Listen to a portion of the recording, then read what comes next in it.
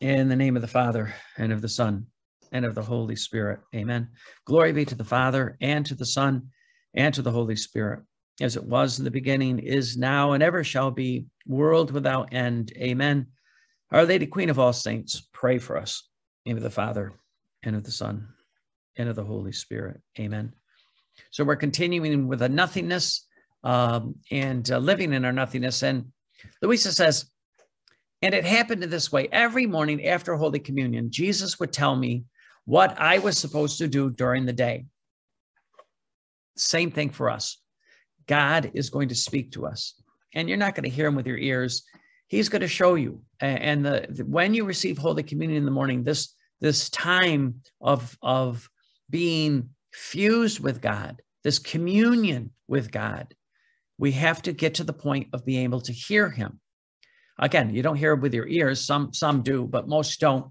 And you begin to, Jesus will show you, this is what I want you to do. And this is why the Fiat is so great, because during the day, he'll say, listen attentively, and I will teach you. So as we're reading the book of heaven, he's teaching us. And this is what he does. So Luisa says, I shall say everything briefly, because after so much time, it is impossible to say everything. So here she's just finished volume 2. And she says, her priest said, tell me everything, put down on paper everything that Jesus told you. She says, if I do this, we'll be here forever. So I'll just tell you briefly, because there's been so much since the beginning of her life when God was speaking to her as a child. There was so much, and you're going to learn about this as time goes on. I shall say everything briefly, she says.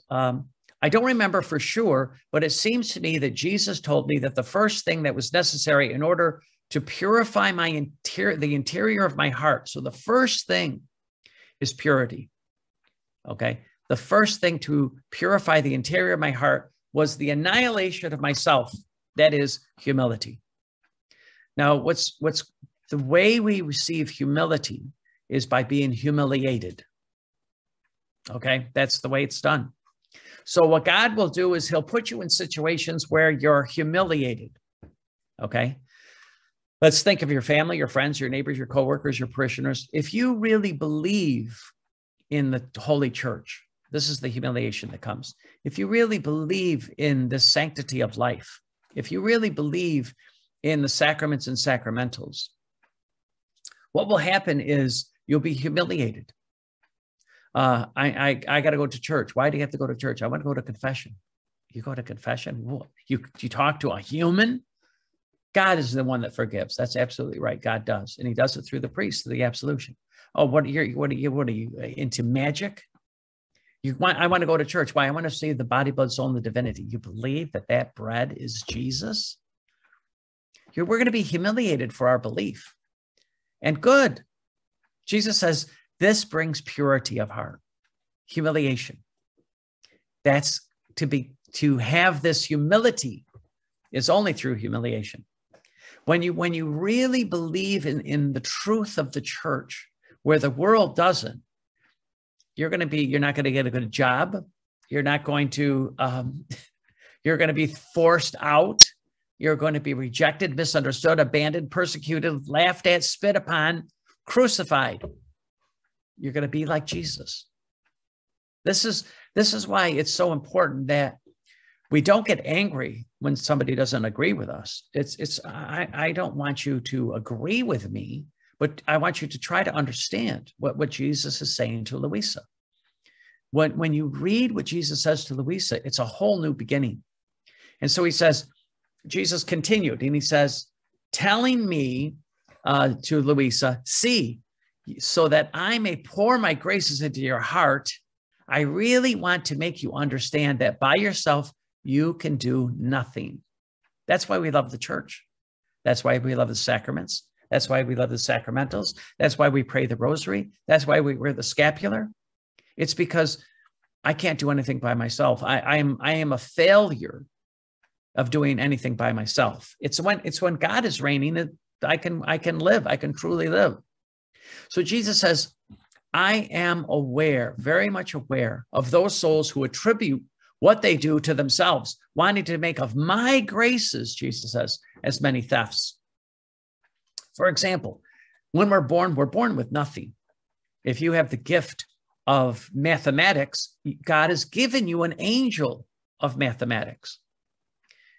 This inspiration. How did I come to this point? If you're an artist, if you're a musician, if you're a dancer, if you're a singer, if you can plow a field and grow, you have a green thumb, grow anything.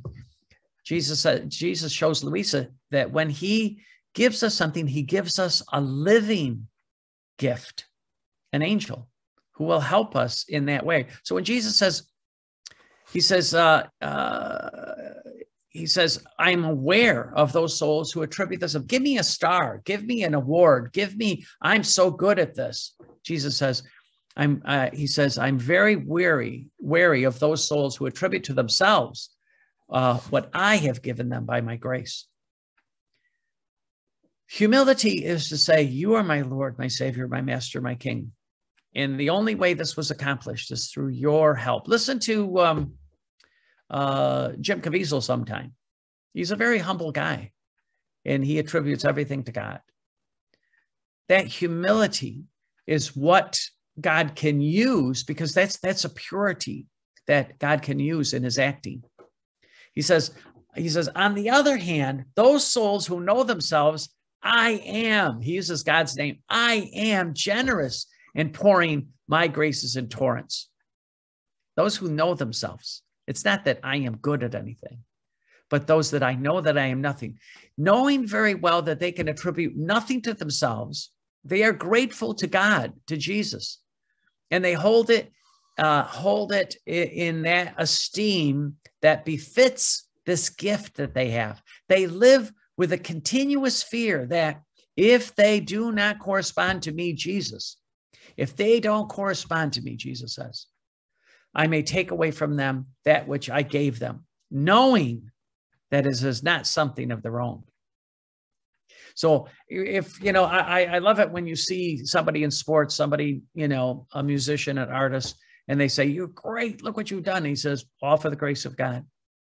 Rush Limbaugh used to say, this is the gift that God has given me on loan. That's true humility. It's not, he was fun to listen to, but it was not, he would always give thanks to God in his way. And Jesus says, they're afraid, not afraid, but if I don't give honor to God, thinking it's me, God will go, oh, really? You think you can swim like this? Let me show you what will happen if I take this gift away. And so it's always to say to God, if any good that I do, it's from you, Lord. Any bad that I do is from me. So it's to recognize God, to embrace God. This is what is doing. Jesus is showing us through Luisa. All the opposite. He says, all the opposite of the hearts that reek with pride. I, God, cannot even enter into their hearts because they are so swollen with themselves, and there is no space in which to put myself. Those miserable ones take my graces into no account. And if they go from fall to fall up to their ruin. Let's look at great actors, great actresses, great musicians.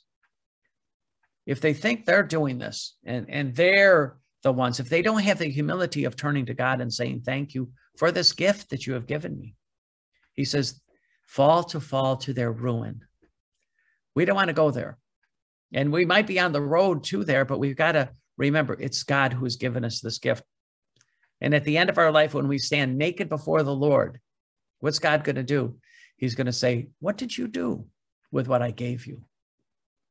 It's really going to be, and we're not going to be, there's not going to be nobody around to say, oh, they did this and they did it. It's what did you do? This is why confession is so important, that we really get down to who we are. We are nothing. That we don't focus on our misery. We say, but you, Lord, are everything. My hope is in you. My joy is in you. My confidence is in you. That's Luisa. That's what Luisa lived. Therefore, on this day, Jesus says, I want you to make continuous acts of humility. What does that mean? Lord, you are everything. See, the joy of knowing that we can do nothing. It's not to go, oh, I'm terrible, I'm awful, I'm terrible. It's, God, you are great. You are magnificent. I love you. I praise you. I thank you. I bless you. I adore you. I worship you. This is what we do in front of the Blessed Sacrament. We look at Jesus in the host. We look at Jesus in the monstrance. And we say, you are my God. You're my Savior. You're my King. You're my all. And you humble yourself to be present. You humble yourself that I can see you.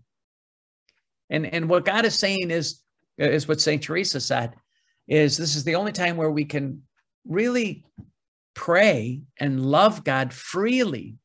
Because when we get to heaven, when we see God, he is so beautiful, we're going to fall on our faces in adoration. We're going to praise him eternally. And through all eternity, we're never going to embrace the totality of who he is. He says, therefore, on this day, I want you to make continuous acts of humility. I, God, want you to be like a baby wrapped in swaddling clothes who can move neither a foot nor take a step. Swaddling clothes, they're like this. It's like you see the papoose where the natives would keep their babies in. They couldn't move. Okay. I want you to be like a baby wrapped in swaddling clothes, that you can either move a foot or take a step or a hand to work, but expects everything from his mother. In the same way, Jesus says, this is in the same way, you shall stay close to me like a baby, always praying to me to assist you, always praying to me to help you, always confessing to me your nothingness, and some expecting everything from me. You see what God is doing? He's beginning to let us live this abundant life of peace, joy, and happiness by focusing on him. Not to have the freedom to do what we want. Like I said, the only thing we can do well is sin. That's the only thing we can do well. And it's not good.